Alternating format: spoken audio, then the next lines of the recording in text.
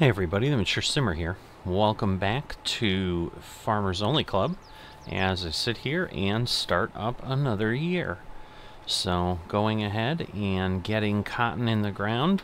The AI helper that is chewing up some of my funds is over there. It's the typical process I do where I've got the weeder running behind me as quickly as possible because otherwise it just takes far too long. Trying to do some stuff manually here today for first time in a while, frankly, but I do need to save some cash and do need to get going. And I suppose there's a bit of an ulterior motive in that, given all the conversation I've had with Farming Simulator 25 and all that recently, just trying to determine where my feelings are. And so one of the things is definitely, yeah, let's spend some time in here and see if I'm like, oh, I really would rather be doing something else or whatever. So there is a little bit of that, but some of that is coming from the fact that the single player series, which is Hills of Tuscany, if you followed that at all, I'm sure you've noticed there's been no episode for a long time. It's just taking a lot of time to make enough progress to not just give an episode of, give you 2 episodes of I'm planting fields and I'm harvesting, which, as I've said in that series, if you want I'm planting fields and I'm harvesting, that's kind of what you can get here because that's what I'm doing. So so it's not that I'm not that I've stopped that series or something has happened. It's just become difficult. I did dance around the possibility with some of the large maps that came out recently, Alma, Missouri, and Hubbard, Nebraska, especially with Hubbard being a 16X and so forth. Like, do I move my Mega VIP series over there and do that? But that was, once again, I very quickly was like, man, I'm just looking for the fact that it's a new map, but it's not as if Green Valley, I think, is what I have the Mega series on. And the Mega series, again, wasn't getting a lot of movement because it's just dozens of hours of work to get like a half-hour or a 40-minute episode out, because I just need to run courseplay forever and let things go. And now that I'm doing things like Flight Simulator, usually it's like, well, if I'm gonna have something run in the background, I'm usually having a plane fly for 4 hours or something, and that used to be Farming Simulator time. So there is a bit of that going on. So I'm just, kind of sharing where my head's at. But it was getting really easy to just kind of write this off and start it up, but it still chews up time. So just felt like, part of the reason I may be struggling is that it takes so long to make money if I'm constantly using AI. I mean, it's hard enough to make money as it is without the AI, but having the helpers run pretty much everything obviously costs more than me doing some things manually. I mean, again, the harvest, I've already said, the harvest is just so involved and so time consuming. I know that's AI, but I was normally doing the planting and the fertilizing. I've still done the I've still done the fertilizing. Wrong key. I hit the V key as I ran in there. Hopefully it won't come off the line. It did not. Alright, it's the B key. But anyway, other than trying to get things moving and get to the point where I determine if I have another field that I'm going to use, it's kind of the same thing. Let me check the status of the cotton. So if I'm here in my spinnery, alright, I still have 74,000. When I was in here last night, was getting down to 90, so it's really only done about 20,000. So it's doing, say, 20 to 40,000 liters. Well, it's doing maybe 40,000 liters in a day. So that's something to keep in mind about whether I do, in fact, want to grab 38 when I have enough, because 38 is bigger. I wouldn't be surprised if I could get 140, 160, maybe even 180 off of that. So if I do 40,000 a day, let's say I do 160 on that field, that's basically 4 days. So if I take more than 8 days to do everything, which I'm in potential danger of doing that, because I'd have to go back. I'm not sure if I got things into the spinnery in December or not, or if it was earlier than that. But if I did it in December and still have 90,000 left at the end of April, you know, maybe that's not too bad. But if I got it in October and things were running pretty solidly, that's a very different story.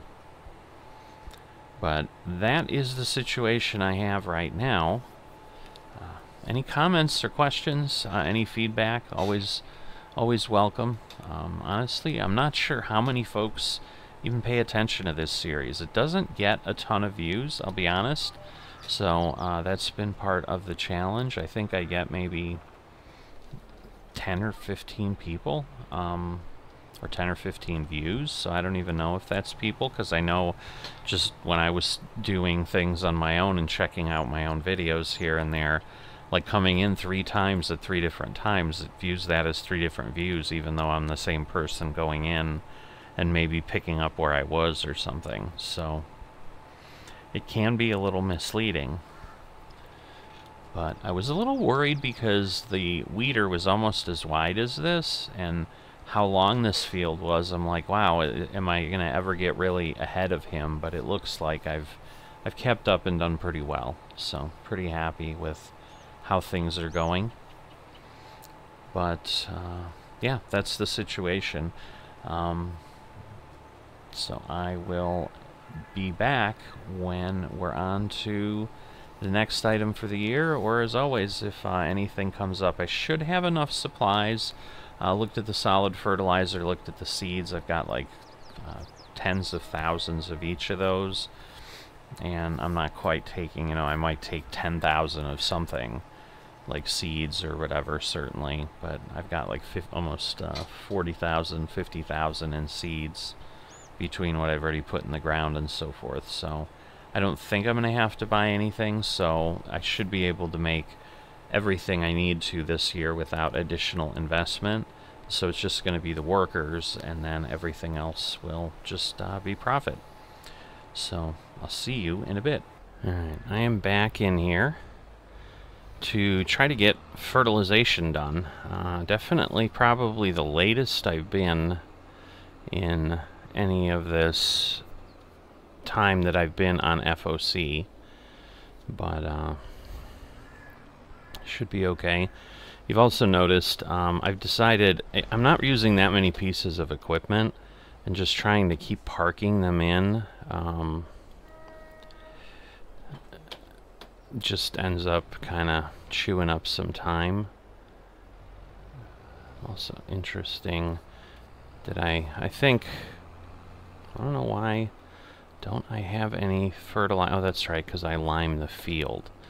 So I did like end up throwing it all back in, because I limed 2 of the fields in the off season. I'm like, why do I not have any fertilizer? Because even in some of those cases I'll just empty things, but I think I had refilled and had like 10,000, and it was just a lot. So anyway, let me get over here. Alright, why is it really... The trigger points on these are so small. Like they seem to... Like I have to be touching the icon is what it seems like. Alright, 25,000. I think I'll be okay. I think I use less than 10 for... Oh, well, let me reset the limit and obviously then get everything filled. But yeah, obviously if I can avoid... For some reason it feels like I lost money. I see, that was the wage payment for the weeder. and getting that done.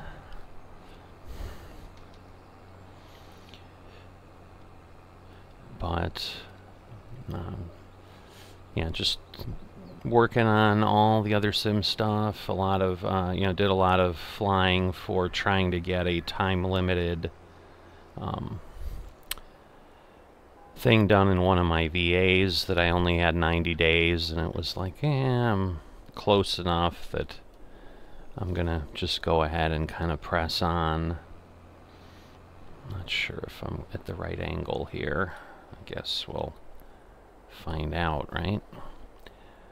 It appears to be okay, but it's hard to tell. I mean, I think what I'll need to do is put it against the edge of the field so that when I get over there, yeah, it does appear to be lined up, because I still have to stick it out a little bit because of that tiny nub at the end here. So that always moves it a bit. Although, looks like I have the nub in play, so I don't need to move it anymore. Alright, the good news is, yes, I can see it getting darker, but we can also go here and make sure... Oh, interesting. No, never mind. Somehow it looked like they were darker when they were at the bottom of the screen, but that was just an optical illusion. So, but yeah, there was in an American virtual that I'm in, it basically, there was something called, they don't call them tours in that, they call them adventures, but they only have 5. So I was looking at Walker Air Transport and some of the conversations I was having, because there was also a discussion, I think in that same VA,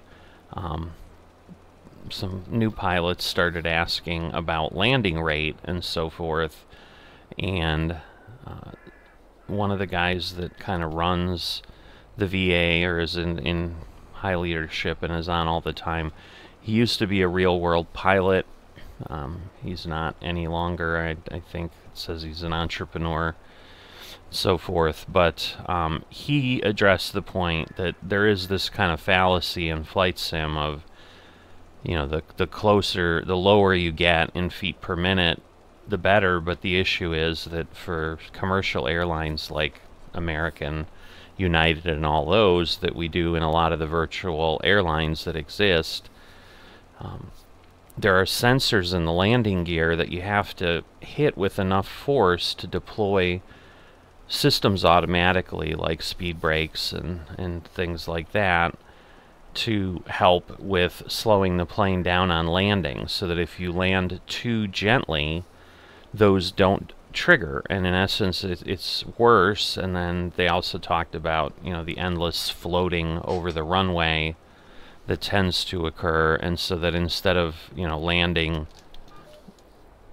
what would be considered kind of more properly in the real world of, near the touchdown points and so forth that people come in, but then to grease the landing, they float above the runway and, slow down and flare, and then just float and drop down like a feather, but then they're losing thousands of feet in doing that, and that obviously, in any scenario creates more risk, because you've got less runway to stop, and then it also creates the situation that those brakes haven't gone off, or those automatic stopping things haven't gone off, and then you're burning more brakes and putting more strain on equipment and so forth, so that it really should be higher up. And they said, in the real world, like, pilots don't even talk about vertical speed and how heavy you land. Like, it becomes the old, I think one of the pilots that got into the discussion was kind of like, they started with the cliche that any landing you can walk away from is a good landing, and they added the piece that if you can use the plane the next day, it's an outstanding landing. You know, so basically you didn't damage any equipment or anything, so it's kind of more, not only is it a good landing, but if you, even though it's hard, by certainly flight sim standards, it doesn't really matter as long as you haven't damaged the gear or anything like that.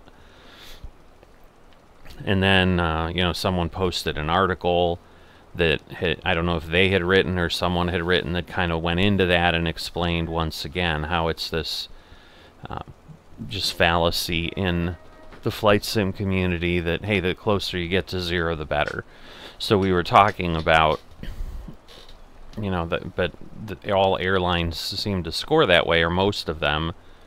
And I remember that Walker did differentiate there because they've kind of got this target of 150, which still is a little soft, I think, according to what these guys were talking about. They said like 200, 250 should really be the target, because that's usually about when you can be certain that all those systems would deploy on any aircraft that you'd be using. And you know, so and the nice thing with Walker is they also have different scores depending on what the gross weight for the airplane is. So for lighter planes, it is okay to land softer, and actually you get a higher score that way. But basically anything heavier, so certainly the 737s, the big airliners and so forth, would fall into that. You actually do worse on softer landings as far as the reward you get than you would if you landed, you know, basically the only time you get a worse score than that, where it's not better to land, is once you exceed 400 feet per minute. So definitely kind of more in line with what we were talking about, and you know, kind of when I posted that, so that's where I was going into to look at Walker and stuff like that, and you know, share that information with the American folks. And you know, I kind of got a 100% or thumbs up or something from those pilots, like, yeah, this is better, because someone else had posted something like, yeah, here, you know, they do this here, and they're like, yeah, but they're still rewarding the gentle landing, you know, because the initial chart was that same thing, like it got, you know, it decreased the harder you landed, but not quite as much or something. I don't remember. So in any event, I was trying to then get that virtual adventure done, which is kind of the one you need to then do any others. But you know, honesty, I guess, I don't know. Yeah, in all honesty, I looked at what else they had after that, because basically it was what they called a welcome back adventure, where you in essence had 10 flights, so that you kind of flew around the US and at the various airports American would kind of have as key hubs, I think, and basically just made a circle and started in LAX and ended in LAX, and then that unlocked your ability to go into any of the other tours, where Walker has some of that, where there's tours that kind of are meant to build on each other. So I think it's like Extreme Airports 1, and then to do Extreme Airports 2, you need to have completed Extreme Airports 1, but those are kind of the only dependencies, where in this case it's like you couldn't do anything unless you did that. But as I look at the others, they're just based around almost 100% around an aircraft type. I guess there's one called Northwest Adventures that basically it looks like, for all intents and purposes, you'd consider yourself as a pilot based out of Seattle. And so you're either doing a leg out, leg back, or I think the first leg is like a 3 leg where you go up to Alaska. I think you go up to Anchorage, and then you go from Anchorage to Juneau, and then from Juneau back to Seattle. But other than that, you're just going out and back, and I think that one might have 12 legs. And then there's another one that basically spells out, I think it's like spelling out AAVA, which are the initials, American Airlines Virtual Airline. And they just kind of do the pattern where you're spelling that out on the map, and I don't know how many they had, but but other than that, it's like, oh, it's the 319, or they just introduced the new one for the 737, which is kind of what got me interested. Like, oh, maybe I want to focus on getting this, kind of taken care of, so I can do these other adventures. But I think the Walker ones are far better put together and more interesting. So in Walker, I found out had 75, because I was basically in the landing rate discussion. I went to see, because I said, well, the challenge is, like, because even in our virtual airline, we reward the closest to 0. And so kind of my point was, well, if we're all saying this, like, and this airline is very much about trying to promote as much realism as possible without taking it, over the top. Because I think I have mentioned that one of the VAs I'm in is very, very strict.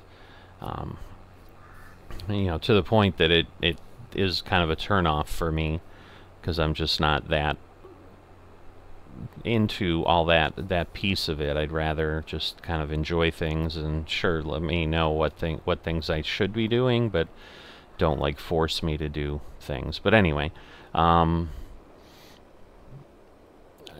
was saying, well, what if we then change the scoring, or is that like, are the web pages kind of, things that maybe all virtual airlines are using a similar system, and basically the system's just built that way, and it'd be too hard to change the code and so forth. I mean, again, I've done enough website development that I think that's unlikely. Like, it's still just basic HTML, when you get down to it. I mean, yes, you can use other languages and scripting languages and stuff to do certain things, but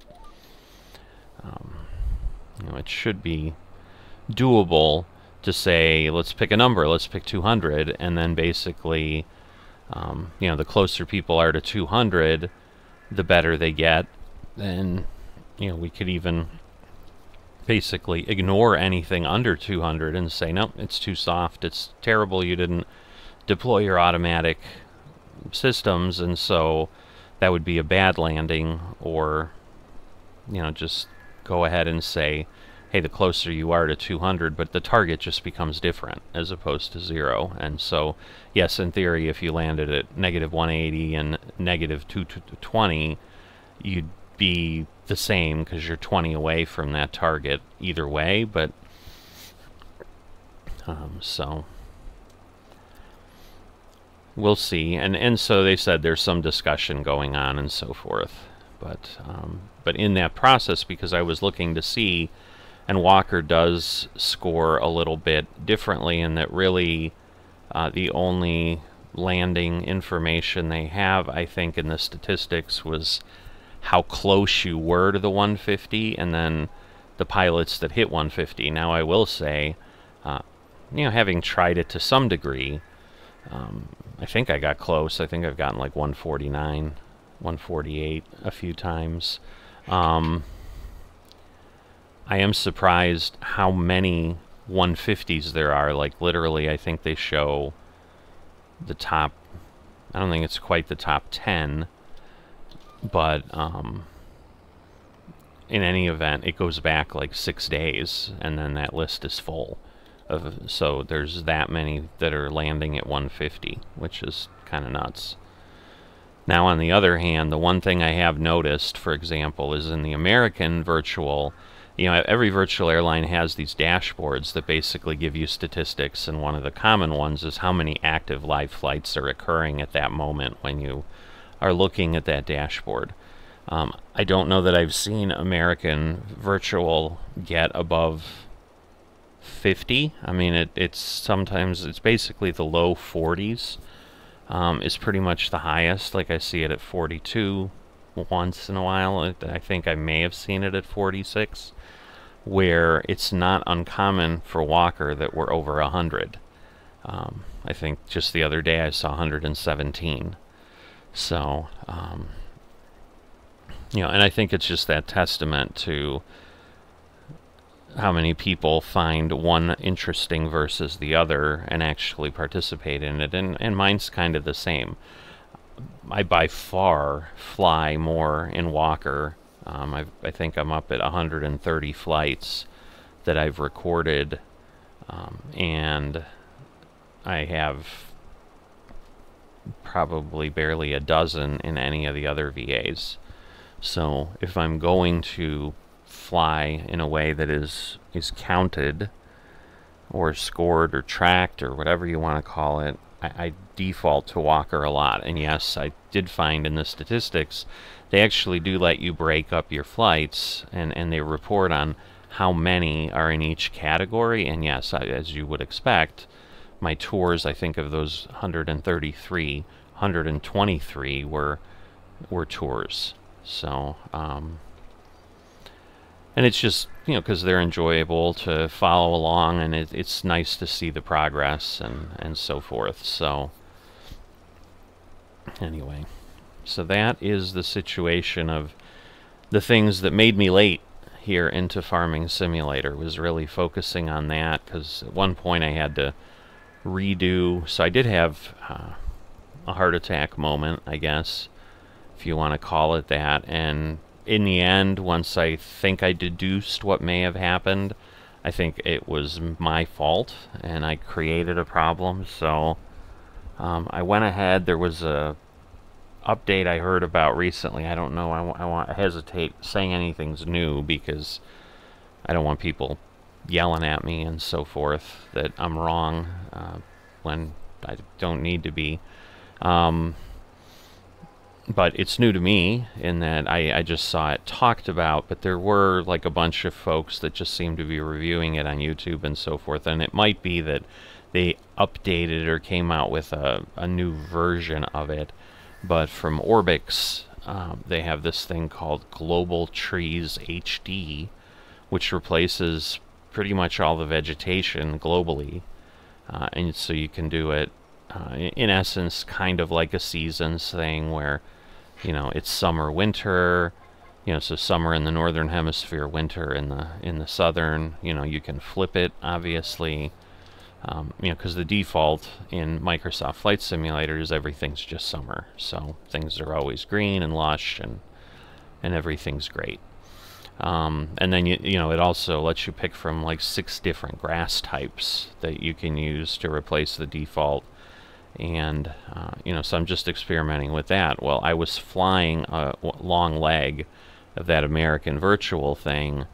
It was like a 4-hour flight from O'Hare to Seattle, and I was like halfway, so like a couple hours in, and I saw this and I'm like, oh, okay. Well, in the process of downloading it and then kind of looking at it inadvertently, because it's runs a different way, you know, and basically I think what it was is there was a launch thing, and then I didn't realize when you shifted and picked and applied changes, it didn't occur to me exactly how this worked, but what it does is it creates folders in basically the mod directory, would be similar to what we'd be talking about here in Farming Simulator, and then I guess Microsoft Flight Simulator, as opposed to just, hey, I looked at the mod directory, once I started, it may be impacted, or it may see it, because someone suggested when I shared what had happened, because I was asking for help, that, well, maybe the XML files or something got updated, and so basically it crashed to desktop. So I lost my flight, but then the bigger problem was not that it just didn't crash, like Microsoft Flight Simulator then wouldn't start. It was just hung for I think at one point I left it for like 15 minutes, and while Microsoft Flight Simulator takes a while to load, it's never anywhere near that long. It's maybe half that time, in the worst case, on my hardware. And so the heart attack moment was like, oh my god, just to get some trees, I may have just totally screwed my entire installation of Microsoft Flight Simulator, and how long and whatever is it going to take me to rebuild and so forth. And ultimately I was able to find a way by renaming my community folder, which is the mods folder in Microsoft Flight Simulator, and then it started at that point, and then I just basically kept adding 20 or so things in, because I have like, I think I determined in that process I have like 113 folders, which means I have like 113 different mods and stuff that are available in Microsoft Flight Simulator that I'm using. And so I never got rid of any or whatever. I put them all back in, where in the past where I've had problems with things hanging or not starting or not working, it's just a bad mod and you have to identify it and then, you know, either get a new version of it or just not use it. So, you know, in that process I was chatting with people, and you know, they at least helped me out. But yeah, I determined that it was probably me installing or inadvertently kind of activating that tree thing, even though I didn't think I was. So, but I have started, you know, I have run a couple flights with the trees and this and that and whatever. But yeah, you know, I've talked about going ahead and, you know, that I've got, you know, I mean, I might be designing a golf course and PGA Tour. I kind of am curious to try my hand at that. I've got that new Trains with a Z that I had started using, and really, again, I haven't touched that in well over a week, and that's a subscription, and so that's gnawing in the back of my head, like, you're paying for this, but you're not using it. You know, so it's different than just out and out buying it, but I am starting to see some challenges there that I may need to upgrade to the higher one to really do anything, because I thought there were some routes I could play in the base and there aren't. So really, short of designing something, I've pretty much done what I can do. There's just one route available out of the box, and I think the next step up, pretty much anything in downloaded content, you know, which would include all the routes people have created and so forth, are available to me, and then I could just run routes whatever I wanted and so forth. But I was talking about that, but the other thing I realized recently is, you know, I've been trying to make a modification to GSX, which is the system in Microsoft Flight Simulator that handles all the ground services. So it'll do the baggage loading and pushback and fueling and catering and so forth. And so you can, within that software, it lets you edit files to basically make it work completely as accurately as you can within an airport, but it requires you editing where the equipment's positioned at every gate, and the taxi, or I'm sorry, the pushback routes. So, for example, if you think of any airport, you usually have gates that are really kind of close to the whole terminal section. So I'm doing it in O'Hare, because that, in one of my VAs, is my home hub, and you know, it's also kind of an airport I grew up with and so forth. You know, we were within the flight path of that when I was a kid, and so I got a scenery update for that, kind of one of the better ones that everyone's rated in the community. And so I'm editing that, but there are, I think, 150 parking spots or something in O'Hare, with all the GA aircraft and so forth. And that's the thing, you know, maybe with the GA aircraft I don't do a lot of editing, But even without that, I think there's, 70 gates or something that are off the main terminals. And so I started that project a long time ago, months and months ago, because you can share those profiles out in the community, but nobody's done one for O'Hare that's out there. And I think part of the reason is, again, just the sheer volume of how many gates you have to do. So I have that on my list, and actually that's one of the things I want to spend some time on today, is getting further along on that. But it's not uncommon that it takes like 15 minutes per gate or something to really get everything done, is kind of what I think I was estimating at one point.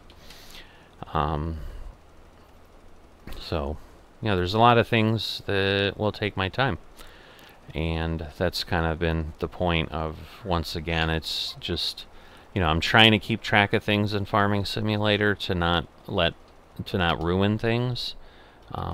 But because there's nothing I specifically need to be doing, and there is Giants Editor, and you could do things, but I've dabbled very briefly in that, and just found it requires more than what I'm capable of doing right now. Now, some of what I need to learn for, say, trains, because any assets or just recoloring any, you've got to work in like a 3D tool. So I'm also trying to learn Blender enough, and so there's a journey there. And I enjoy those type of things. I mean, so they're sim related in that I'm doing things within the sim, and I enjoy contributing to the community. Like in Tower Simulator, I've put several real schedules out into the community that people are able to enjoy now, and so forth. So definitely, doing content creation for various sims is certainly something that I also enjoy spending time doing, but for the most part, there's not video there to share on the channel. I mean, depends, I guess, because there is one gentleman that I'm using that, they basically are posting the live streams they're doing, but they basically do a live stream twice a week, and these live streams tend to be 3 hours long, and they're up to almost 300 of them, so 900 hours of building one route in trains. So that just gives you an idea of what you can get into. Again, I don't know, like they have released this out into the community, and it's kind of a more premium one, so I think they charge like $30 for it if you were to buy it. But I think those are the type of things, for example, that you get access to with the higher level subscription that you can just use. And yes, the difference would be, obviously, once I'm not paying the subscription, I no longer have access to that route if I didn't purchase it. But the benefit that I think I get is I would be able to know, like, I like these 4 routes, as opposed to the Dovetail train simulator that I use, that I just have to go by the description, and obviously, again, I can look for reviews or something, but there's just so many out there after the time it's been in the marketplace that it's just hard to flesh things out. So those are the things that I'm looking at, and eventually maybe it'll turn into something, but I honestly have much less desire to do something in Farming Simulator for exactly the point that I talked about, of them just changing versions every 3 years. Like, to me, putting in that effort to build something and then have to redo it and redo it and redo it and update it is just, it's foolhardy. Where, like, trains, while they have had updates to the product, the old routes still work and all of that. They basically are just kind of growing the system and enhancing the capability, but you don't have to use all the new features. and your old routes will work. So they're technically on Train Simulator 22. Train Simulator 19 was the one before it, so it's a similar 3-year cycle to, at least at this point, to what Giants is doing with Farming Simulator. But the difference is the mods, if you want to call it that, keep working. So,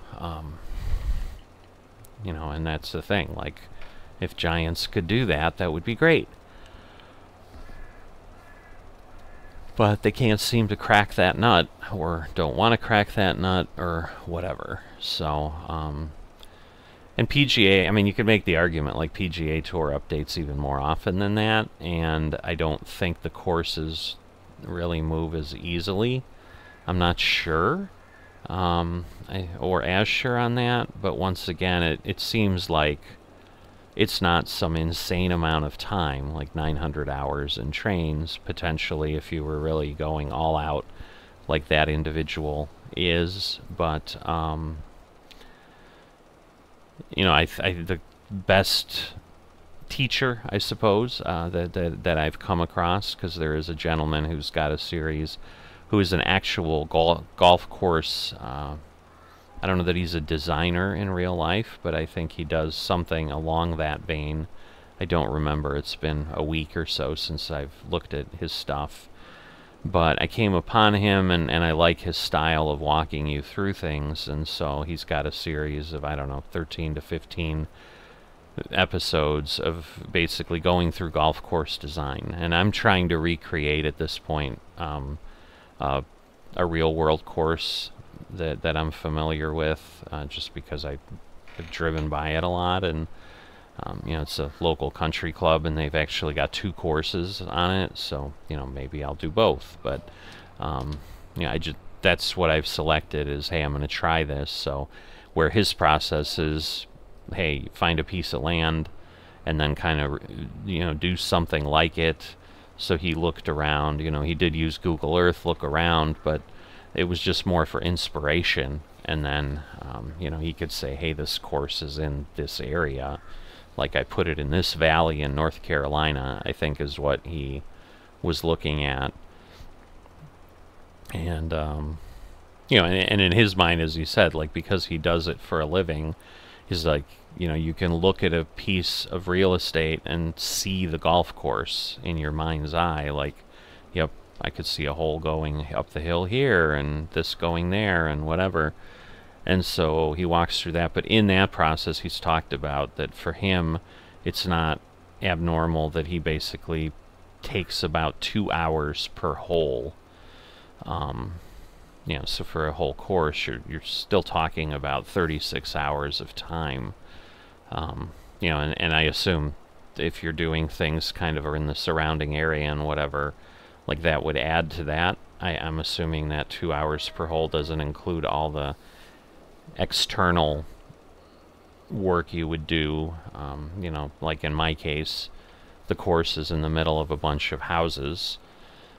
So I'd also have to be placing houses and this and that around, and building out some neighborhoods so that everything around the edge of the property didn't just look empty.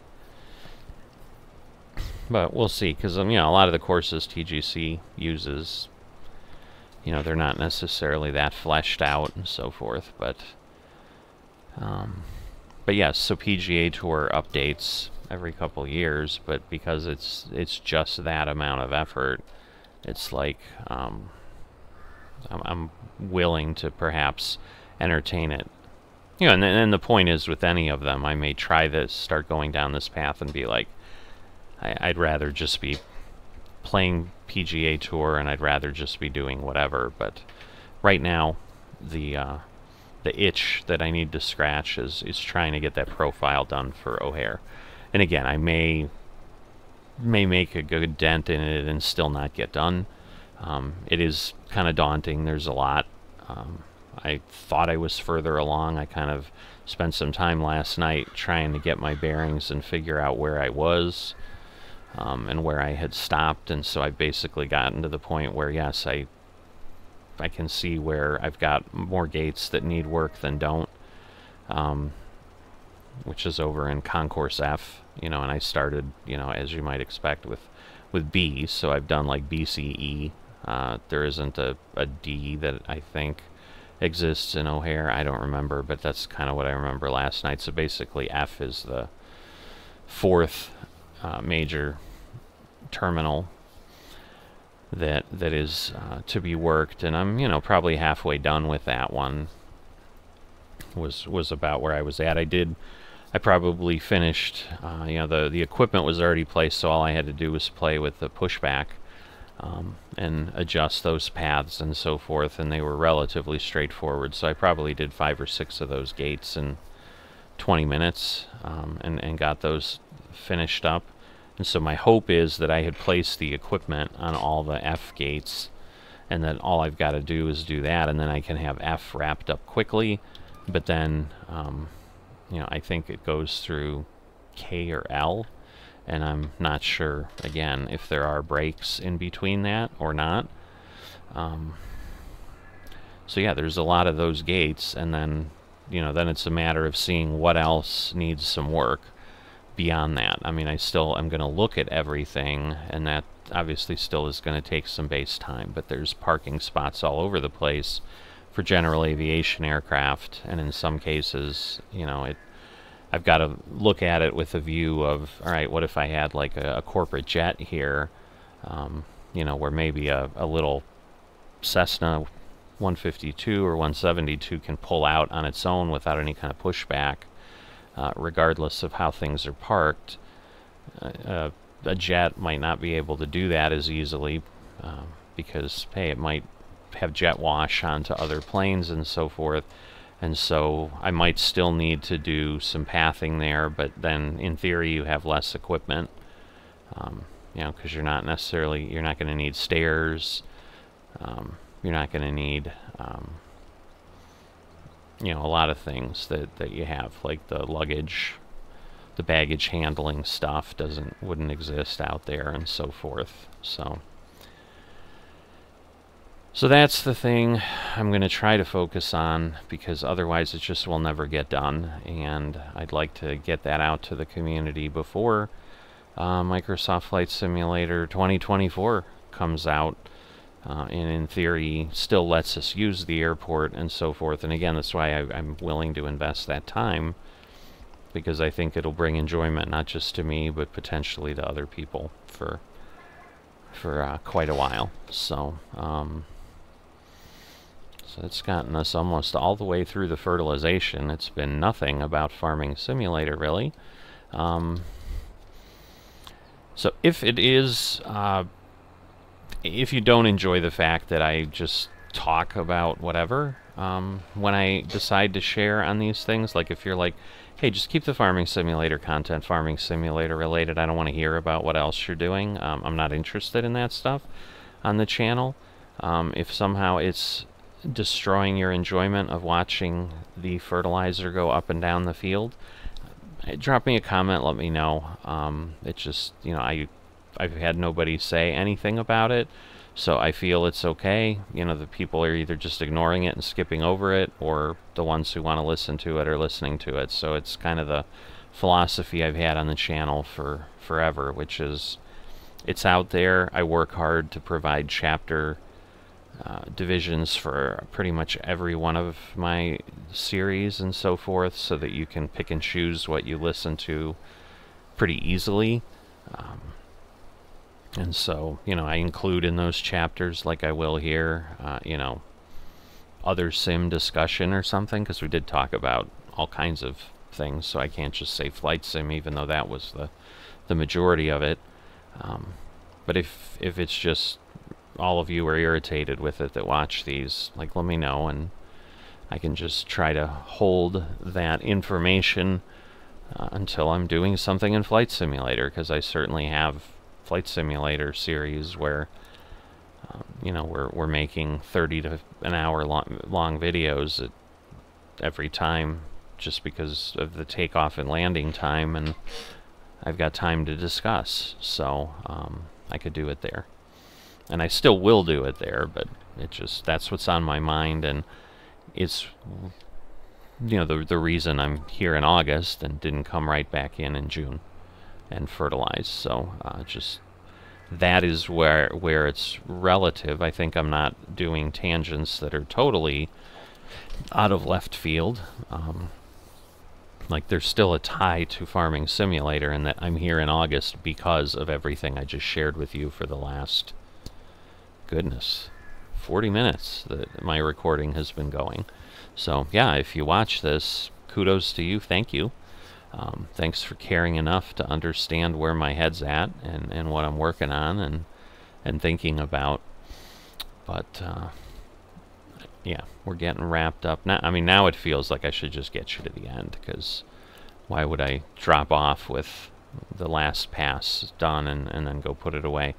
The nice thing that we are seeing here, one spreader of 10,000 liters is going to be more than enough. I'm thinking I'm still going to have, I might still have 1,500 liters left by the time I get to the end here. But at this point, everything should be dark blue. Yep. So I do have needs lime turned on, as you can see, so, and it's not showing up, so, and that would make sense because 2 of my fields were just limed, but this one I don't know what cycle it's on. So, but usually it won't get triggered until after harvest. So once we harvest, which will obviously be the next thing that happens in a couple days, because I can, well, it could actually happen tomorrow, because I can actually, cotton can be harvested in September. So it's September, October, November, December. We've got 4 months that we can harvest it in. Speaking of, I guess, ending with some Farming Simulator related comments, compared to Shellbrook and the other things that I was on in FSN, I haven't had a harvest that's been impacted by rain, amazingly, now that I think on it. I think one time I had to stop and then come back a couple hours later. But, like, I used to have things on Shellbrook, and I'm trying to remember. I don't even remember the map I was on forever. I think I called it, you know, Misty Hills or Misty, whatever, Misty Hollow. I don't know. Doesn't matter. You can go back and look at the old FSN content if you're really interested. But I remember there were entire days, like, oh, it's harvest day, and I go in and it's raining, and I look at the forecast and it's raining for the next 8 hours, and I basically had to, you know, there was actually one time I think the harvest got rained out, and I couldn't get the crop off the field because I couldn't get into the server any time that it wasn't raining. That's never happened here, and at this point I don't know, 15, 16 seasons. I have stopped doing my spreadsheet tracking because at this point this farm has become so repetitive as compared to other things I've done where I was like playing with crops, but like I know what I want to do, and I know what works for me. You know, I had established through enough years that, all right, I understand the cost of what cotton is costing me and so forth, and I can basically get a good profit per acre and know. And so rather than have that added administrative work, I'm not doing that. But that's one thing I remember, like in this long of a cycle where we're going on nearly 2 decades, to have no harvest even delayed significantly by rain, let alone washed out, is unheard of in my Farming Simulator experience and in multiplayer worlds like this. Now the one thing I've looked at, oh yes, I was also going to see, so let me deactivate this because we have everything done with the cotton. So the good news is by August it processed, so I have room for more cotton. The question is, can I tell, and I don't think I can, because yes, I think the production costs are always the same, as long as they're running. So even though I'm not doing anything, and that's the benefit. I think if I deactivate it, I don't think I have the same cost per day. Maybe I do. I really, that's something I need to try to discern. And so I don't know when it finished, but I know it finished sometime between April and August. And again, I think I checked on the day I started planting on the morning of May, and it had done like maybe 20,000 or something in the 12 hours. So it seems to be doing like maybe 40,000 a day or something. So I'm just kind of going to have to get a little closer, because again, my target here is maybe adding field 38 into the mix, and potentially even 34 if I really want to push things.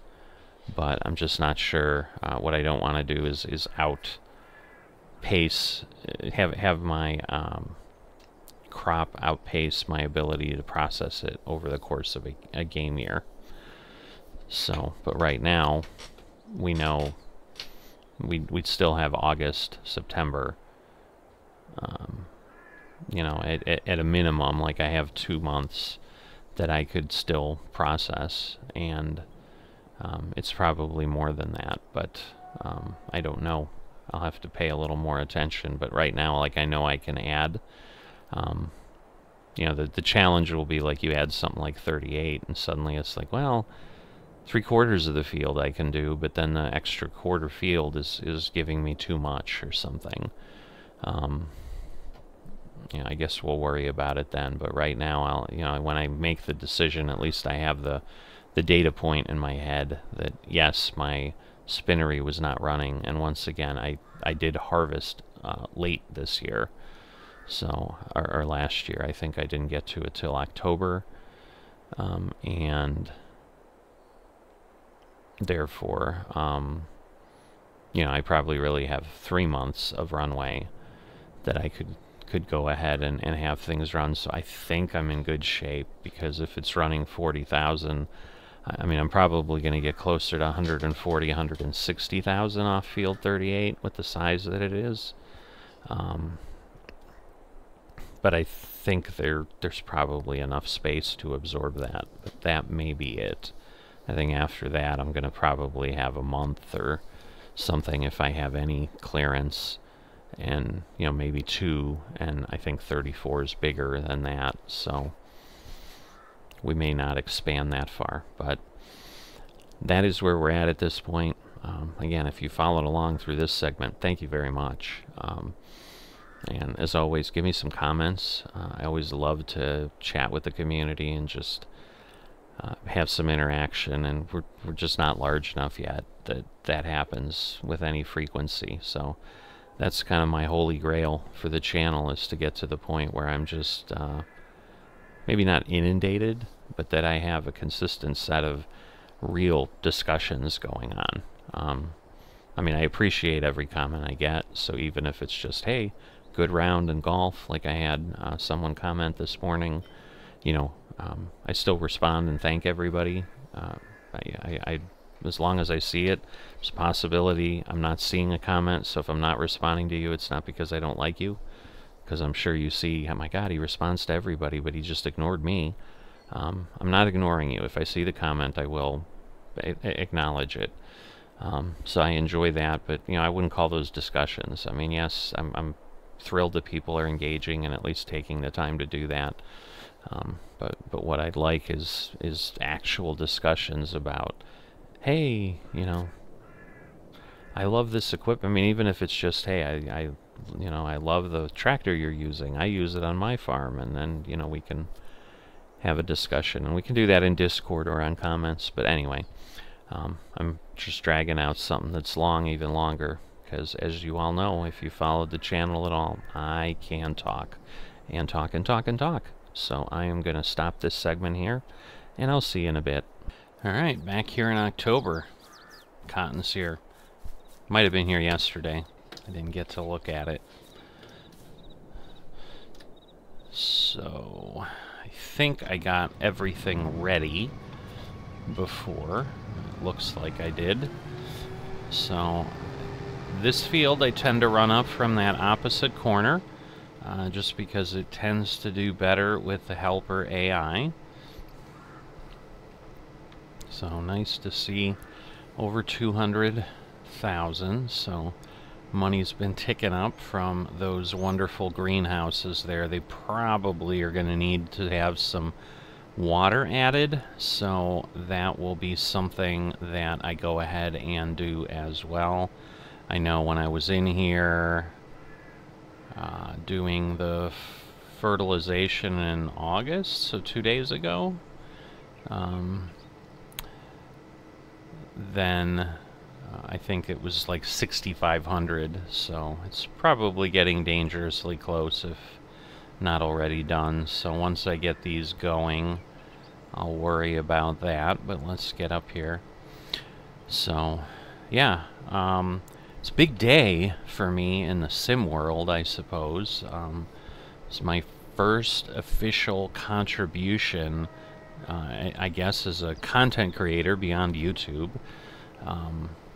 You know, YouTube videos that everybody obviously is watching or whatever, but I got a profile from Microsoft Flight Simulator for an add-on called GSX, which basically lets you run all the ground services at an airport, and the program lets you create profiles, as it's named. It basically lets you place the equipment, lets you do the pushback for how the plane gets pushed back, and I did that for a payware airport that I use because O'Hare, near and dear to my heart in a couple of reasons. I grew up in the flight path of O'Hare. I'm born and raised in Chicago, Illinois in the U.S., and so airport's been part of my life since I can remember. Used to travel a lot out of it as I lived there, got into my working career and so forth. So it's just one I'm familiar with, and obviously it's one of the iconic airports in the world. I think still, I don't know, maybe my nostalgia's letting me get the better of me. I mean, I know it hasn't held the world's busiest airport title in probably decades. It might even be with an S. But I swear, even into the 1990s, it was the world's busiest airport. I think Atlanta Hartsfield now has owned that title for quite some time.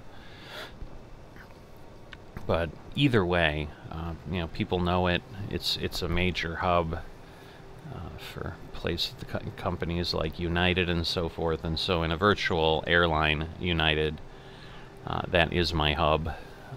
And so based on that, I had this payware airport that I purchased and created the profile, and it was a labor of love to some degree, but just one of those things that I do in the world is, you know, kind of, I'm pretty determined, like, hey, I'm going to try something, I'm going to see it through. I started it months ago. I want to say I was working on it in March. This is now August. Just the first few days of August. So I was doing some work again on it in July. But basically, it had been in my mind for a few weeks. And basically, after we came back from vacation, I'm like, why is it slowing down? I'm like, is it losing the field line? But no, it's got to unload. Knew it was really full when I started. I was like, cool, I'm going to get a bail really fast. Because the benefit here, I guess I should get the other one going, huh?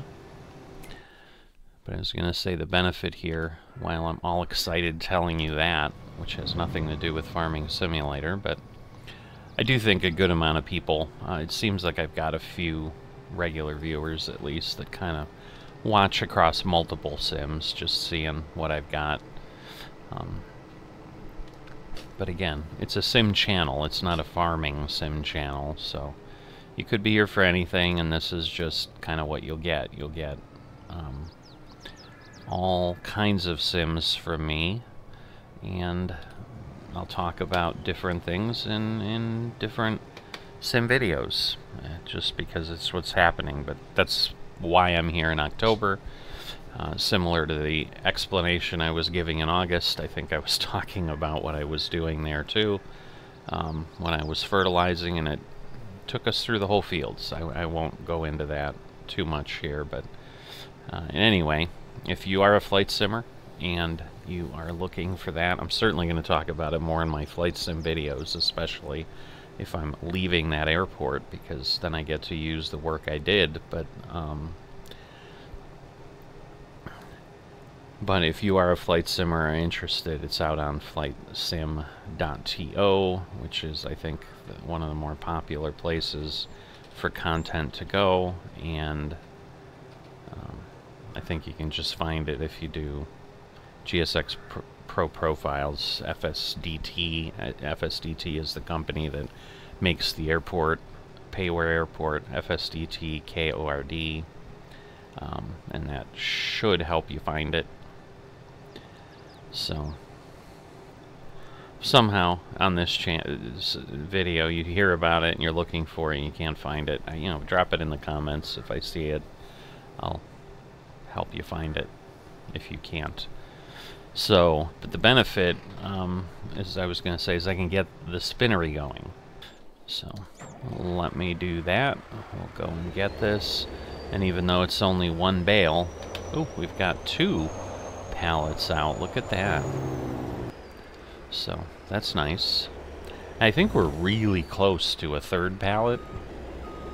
I almost want to say I'm at like 19,000 or something, so I think a 3rd pallet's going to come out pretty fast.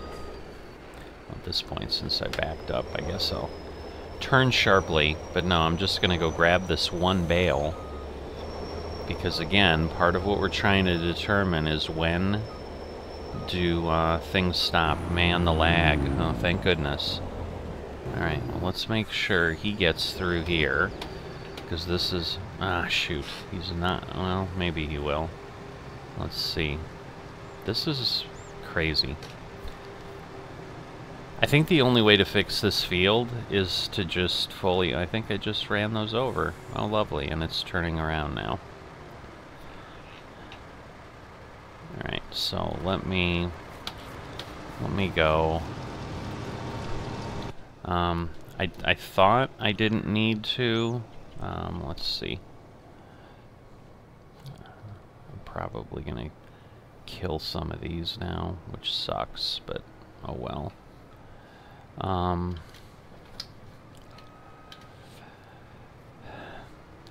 So, I should have learned my lesson. If I start and go this way, I think it works a little bit better, because, like, it sees those rows and it does its thing. So if I go across instead of up and down... But, yeah, like I said, I just don't know how to fix that. But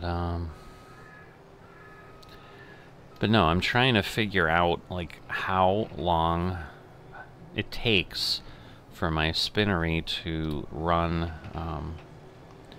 everything I can get off these fields, so that I know when I get to the point that I can afford more land if I can do that.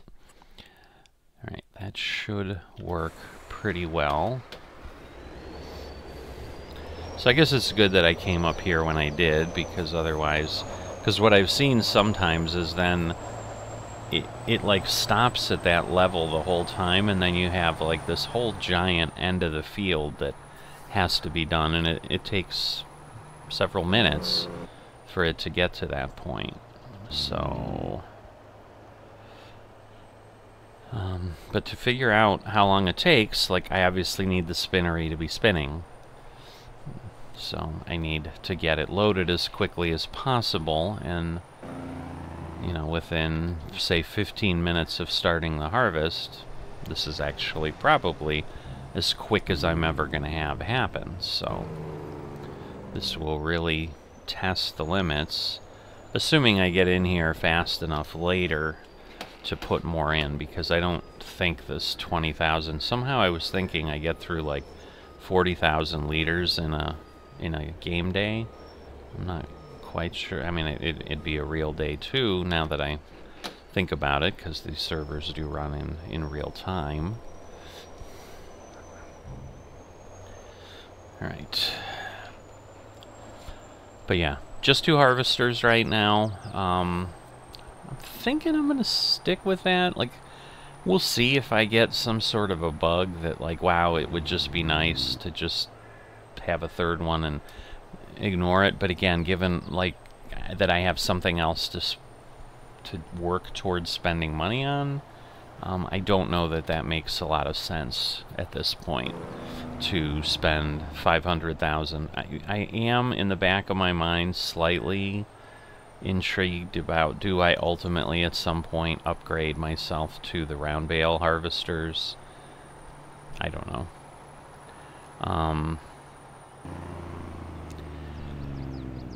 You can pick up a lot more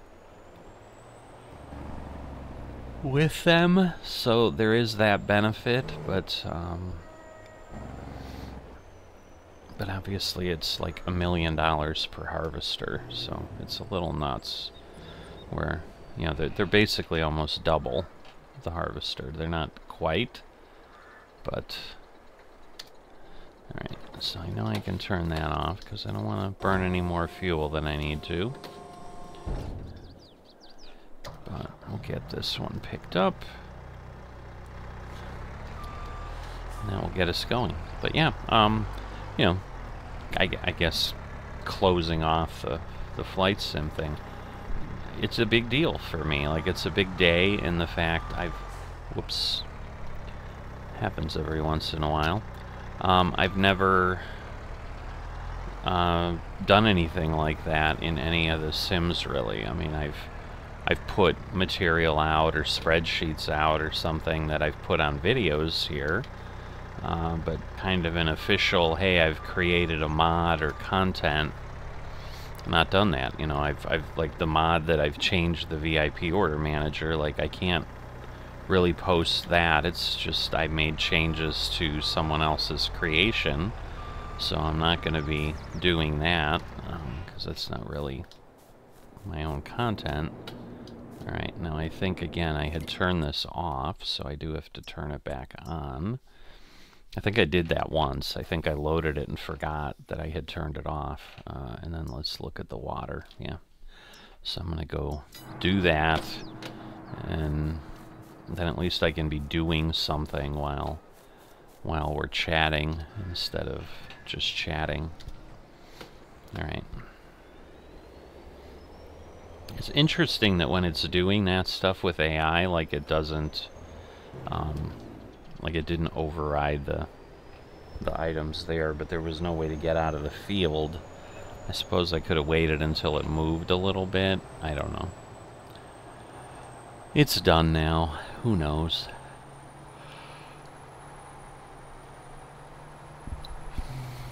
I mean, if anything, I killed plants that were already picked, I think. I don't think it's like it damaged anything perceptibly. Yeah, because I still have liquid fertilizer in my big tank. Because ultimately, if I can empty that and then obviously only get what I can fit in the silo so that my big liquid tanker is done, I think I could fill all of these greenhouses with one fill of that tank. So anyway, let me back this up. Whoops. Because I can start filling this warehouse. That's always the easy one. Because then once it goes down a little bit, I can start hitting the button to refill. And so it's filling the tank at the same time it's emptying. So it ends up doing a pretty good job of filling this greenhouse up. So, yeah, but it's an exciting day. I honestly thought I was going to be done 2 days ago, but then I wanted to double check things, and that added another 4 or 5 hours of work, you know, to get me certainly well over the 40 with everything in total. And it was good that I went around and checked again. Part of it was when I started doing the cargo ramps, I realized, you know, I know that you can place at the passenger gates things that load cargo containers, and sometimes on the really big planes, they'll load the baggage that way instead of just individual bags. So, is this one full already? That seems unlikely, but no, it is. Wow, okay. Usually it empties, and then I have to, like, make sure it keeps refilling, and then dump some more again. But it filled up. So it has the 20,000 liters. But yeah, so what I was saying with that mod is, you know, so I had to go back to all the passenger gates, which are probably 150 or more. But then in that process, I still saw, like, things that I hadn't done that I thought I had done. And some of it was just, this was the first time I've tried to do this, and so I was learning how to do it as I went. And so certainly the first sets of gates, like, I hadn't even positioned the plane correctly, but I kind of figured that out later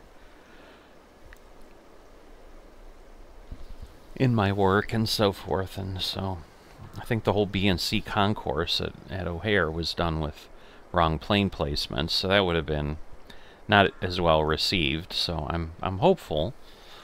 In less than an hour, I've already had like 8 downloads. So it's just intriguing to see how that works. Another one of those examples of the process.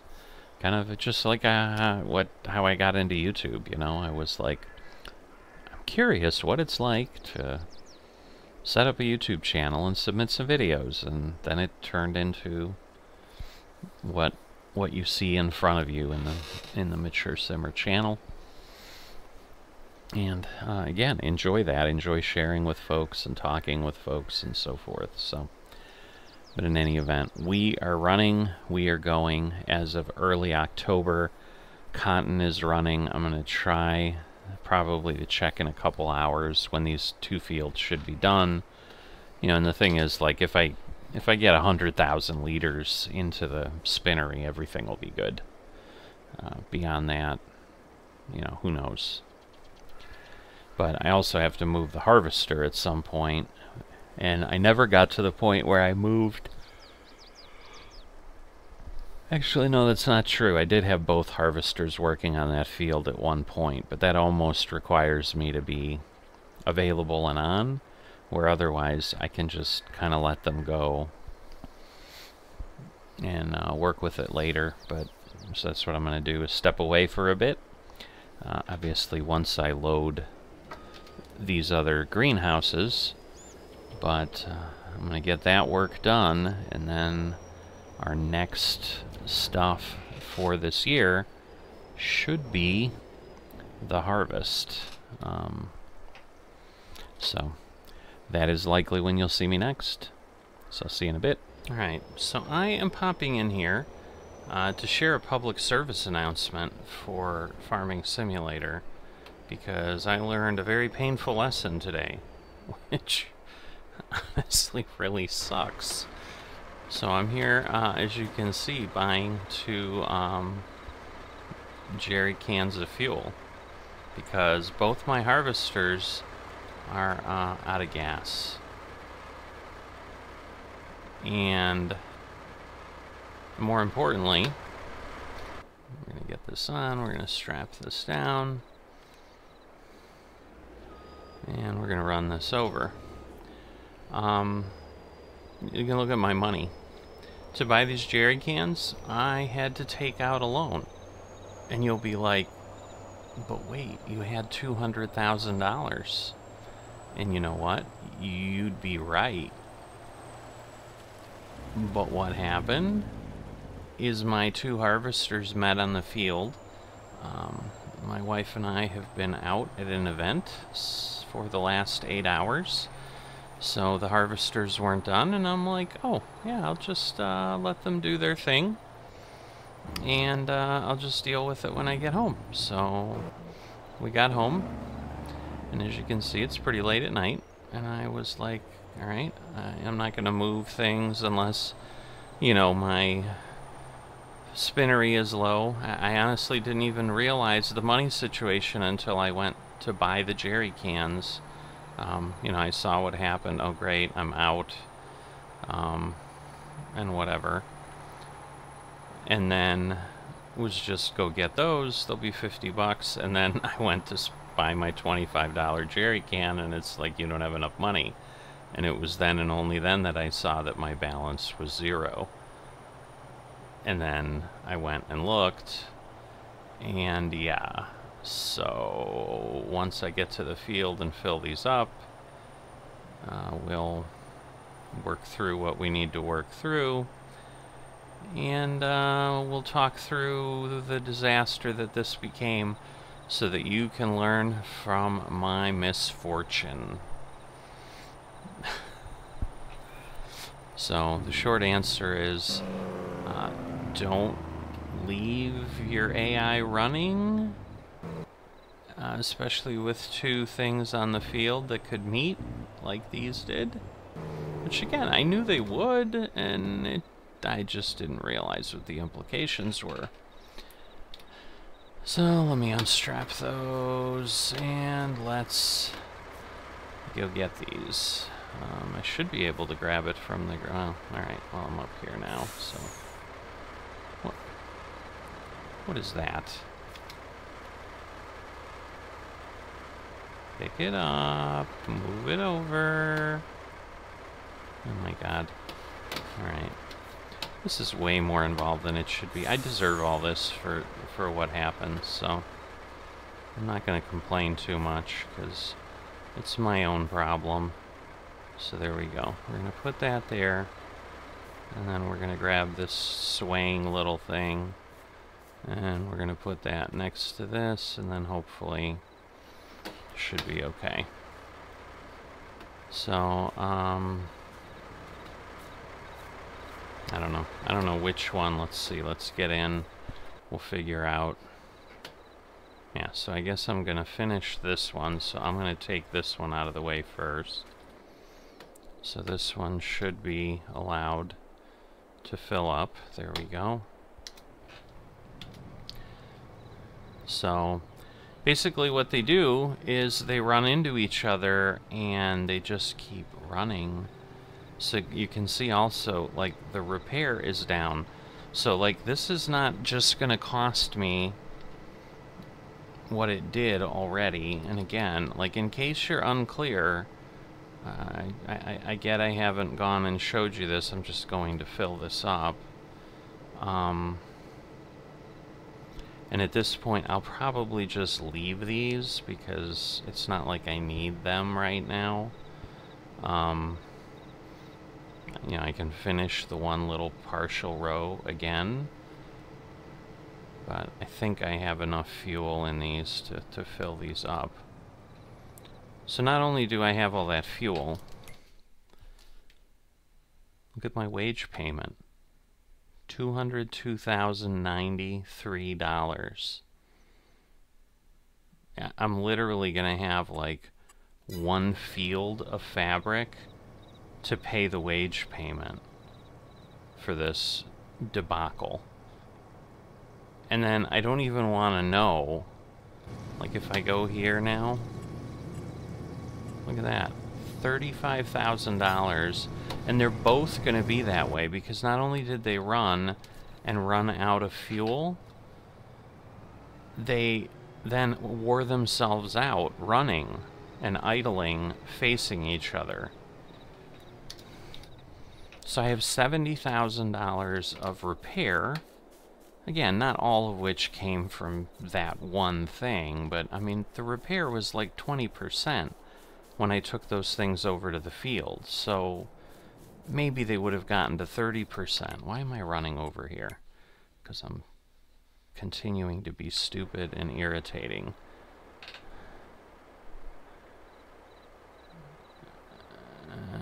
Alright, let me... Oh, I haven't refueled it yet. Okay. Let me start the engine. And then we'll quickly grab this. And then we'll just grab that other row there, whatever little bit it is. We'll pick this up, we'll go get fuel. And at least the repair on this isn't quite as bad.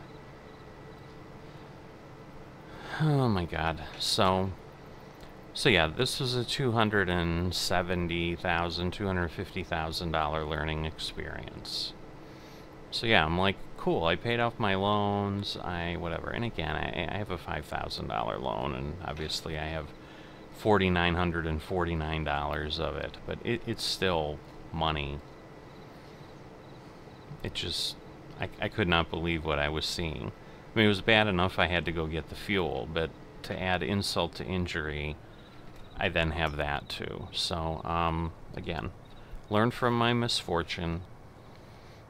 Not the greatest thing in the world, but basically stop your AI and deal with it later.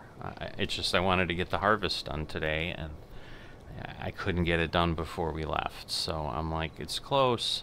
And honestly, probably if I had checked, but I was trying to get a video up and get it ready for editing, and we kind of left probably a minute or two later than we would have liked. I mean, it worked out fine. We met the people we were meeting on time and whatever, but again, my wife was like, we're late, and again, telling her we're late because I'm doing something for my Sims usually doesn't go over very well, because she's not as into simming as I am, as in she doesn't do it at all, and she just thinks it's funny, but she indulges in my passion for my hobby, and you know, normally it's fine, but if it starts to interfere with like things we're trying to do in real life, it kind of impacts things. So obviously I don't want to play that card too often.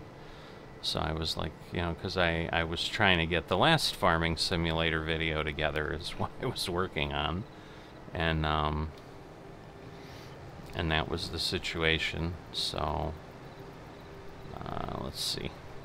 I assume I can just let it go do its thing. Will it run straight? Yes, it will. Okay. So I'll let it do it. I just don't want to drive it. At this point, what's another few $100s to get to the end of the field? But at least I have everything. So yeah, I think when I last looked, like maybe there was a third of the field in total left. You know, obviously the one harvester was coming from the other side. The other one was coming. And I think during the editing, because it probably took me 30 minutes to edit, they had probably met and they were sitting there already. So if I had had time to look, or thought to look before I left, because honestly, when I got home, I'm like, oh, Farming Simulator's running. Because I knew I had been rendering, I set the videos up to render before we left. And then I'm like, okay, before I go to bed, I need to at least upload them, and that way they'll be there in the morning. And you know, and when I'm ready to post them, we'll be fine. Because the other thing is, I need to get a truck simulator video done. So that will be on my agenda in the morning. Because I was debating, I'm like, well, maybe I'll run the, you know, I'll record it tonight, and then I'll do the editing in the morning. No, I'm not going to stay up and record it tonight now, because I've spent the time doing stuff in Farming Simulator. So, anyway, 10-minute explanation of the disaster that happened. If you stuck with me, thanks. And yeah, that's it. So at this point, then, I'll see you when it's time to probably sell this fabric at the end, because you know now I'm just going to put it in. I guess the update I'll give you, of the 60,000 liters I put in there, we were down to like 37,000 left. So I went ahead, I had another 40,000 that I had moved over. 2 bales were there. I put those in when I got here tonight before I went and dealt with the harvesters, and then I'm like, well, I need to share this with you in recording. But at this point I have basically 77,000 liters in there, so it'll definitely run till the morning or probably even longer, and then maybe tomorrow night or something I'll pick up these bales. And one thing I haven't checked, let me look, is does this field need lime? Because again, I don't know when that cycle will be. It does not, thank goodness. I don't know that I want to deal with that this off season. So it had grass in it, so it's possible grass really wasn't using the lime, because it's not like you have to relime a grass field. You may not need to relime a glass field either, but in any event, that's the situation. So I'll just, to avoid making it really long, because the other ones, like last year's an hour and 20 minutes because of all my discussion about Flight Sim and all the other stuff I added in, trying to not make it super crazy. So I'm going to stop and then not worry about showing you picking up the bales, because, you know, that's the situation I'll be doing. And we know again that it won't be done with everything by April, but I'm going to try then in the following year to pay a little more attention to see when the production stops, so that again, as we get closer, but now we'll be $270,000 in the hole, which is really kind of irritating, because basically what we sold our whole crop for like $410,000. So it basically, I mean, for all intents and purposes, what it means is I made no profit this year, because between the supplies and then the wage payment that it would have been, it probably would have been nothing. So really, I guess only the supplies are on top. So I'll make a little bit of profit, but I'm probably going to make like under $100,000. It's probably going to be like 40 or 50,000 is all I'll have between the 270 that I need for repair and that, and then adding probably 30 or 40,000 in supplies. So this year it's just a tough lesson, but I will see you in a bit. Alright, here late April, as always, it's fabric selling time. We're just going to Hobo's right behind here. Loaded up the truck, as you can see. So we got a good amount. So we'll see where we end up. I did go ahead and, not sure if I was sure that I had cleared up the whatchamacallit. Okay, 220. And let's just take a peek. So there's still 90,000 liters left. So yeah, we're just got half a pallet done. So nowhere near ready to pop any out. Not going to happen tonight. You know, if it was 500 away or something, maybe I'd wait. Wrong spot. It's over here past the BGA and all of the storage stuff like that. But I had paid off the loan, so we were debt free. I do think I covered that. So we've now made, you know, almost everything that we needed. Just get this all the way in, but it was 2622 when I looked at this. It actually went up one, even though it's pointing down. But yeah, if it's over 2600, that's always pretty good, because as you can see, you know, 2536 is in theory kind of where it would be normally. But 581, 985, not bad. So again, not anywhere near where we need it to get anything that might be next on the list, if we want to even consider land or anything like that, but it's a good amount of cash, and as long as I don't do stupid harvester problems again, and have it depleted to nothing, I should be in decent shape. But that, you know, lets us know at this point we can make over $500,000, so we'll just be disconnected so that we can connect up. I did go take a look. Yeah, it looks like we're okay. No lime for next year. Everything's clean. So my big issue is, again, do I have a year I can work or not?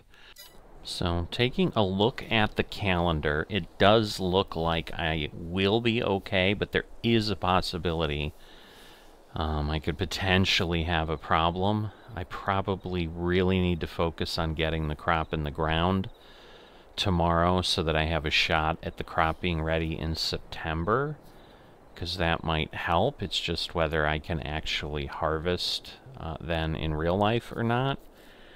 But October's the day before we're going to be heading out of town for a bit, but then once I harvest and I get everything into the spinnery, like the spinnery can keep running, and we've again shown clearly that it will run all the way up to including April, and we'll be back in April, so should be okay. And even if, you know, it waited till May, or I could wait a couple years, like, again, there's nothing that I'm looking to buy, and at this point with nearly 600,000 in there, that gives me plenty for if I need to replenish any supplies or anything. So that does wrap up the year, and you know, we're continuing to move forward, just seeing where things are going to lay out. But moving forward here at Farmers Only Club, and the year is done, so that gives us what we need to wrap things up. As always, if you've not dropped a like or are not a subscriber, please consider those things, and I will see you next time.